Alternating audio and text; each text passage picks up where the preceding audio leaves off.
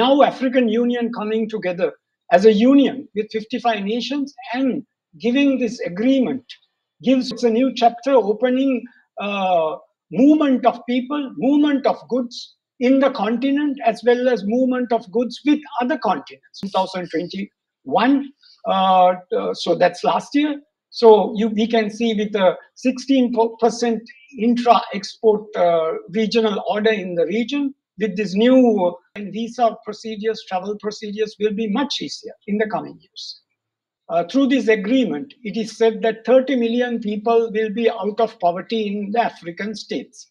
Definitely when people, and the most influenced nations will be from the most poverty-driven countries in Central as well as West African states. So when these states come out of poverty, definitely there is an influence on the political setup that impacts the socio setup.